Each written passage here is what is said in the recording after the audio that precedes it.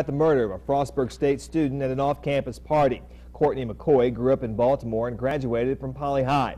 ABC 2's Linda So joined us this morning with all new information. Linda. Charlie, we're hearing from the suspect's father for the first time this morning. He says he's heartbroken both for his daughter and the victim, Courtney McCoy. She graduated from Poly High in the class of 2010.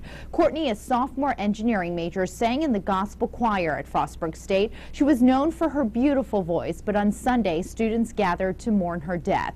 Police say McCoy, who lived in a dorm, went to an off-campus party and got into a fight early Sunday morning. When police arrived, they found McCoy stabbed in the head and bleeding to death. Students who were there say McCoy got into a screaming match with 23-year-old Frostburg senior Shanae Liggins of Waldorf. Liggins lived in that house. She's awaiting a bond hearing this morning, and she's charged with first and second-degree murder. Her father is speaking out for the first time since his daughter's arrest.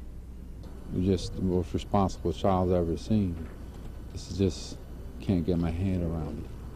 And we're trying to get our head around it and get the facts, let the facts come out. That's what we're trying to do. Now, Courtney's friends have created a Facebook page. They're planning a memorial service for November 26th. They want to have it at Poly High since that's where she graduated from. Linda So, ABC 2 News.